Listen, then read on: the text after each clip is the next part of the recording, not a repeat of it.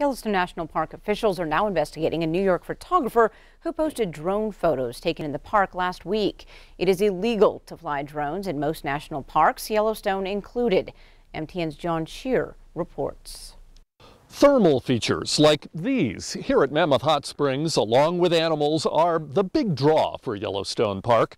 And the strongest supporters of the park keep a close eye on how visitors treat these rare treasures. The photo was posted on Instagram, and stewards of the park shared the photo with us, and then we were able to share it with law enforcement rangers so they could initiate an investigation. The photo is no longer on Instagram, but the photographer, Tim McGurr, has left his comments about the incident on his account, and he's unapologetic, telling critical posters, quote, "People hiking and driving through the park create more of a disturbance than I did or ever will," end quote.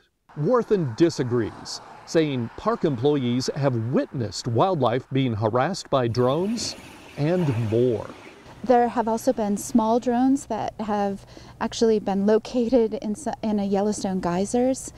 They're a safety concern. McGurr says he entered the park overnight, the last day of the fall season, and waited until dawn to take his photo. He said the gates were locked when he tried to leave, so he found another way out.